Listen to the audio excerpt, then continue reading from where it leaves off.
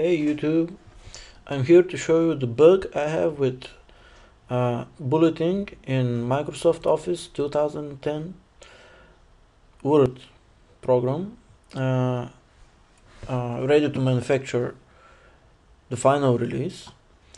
As you can see here, everything is fine with the bullets.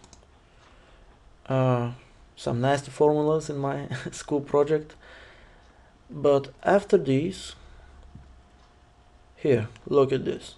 Look. The text should be right next to the bullet, but it's not. And when I click back, it's like one row below or something like that. And I can't also look at the spell check over here, this error, as it should be. The text should be like 2 rows above.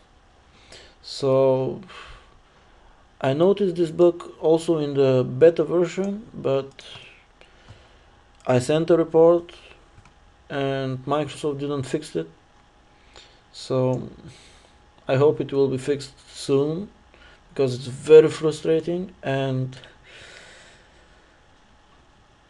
I want my project to look good. And now it's not. As you can see also, right next to this formula there should be a bullet, but it's shown only like this. Also, I want to apologize for my bad English, but English is not my native tongue, so see ya.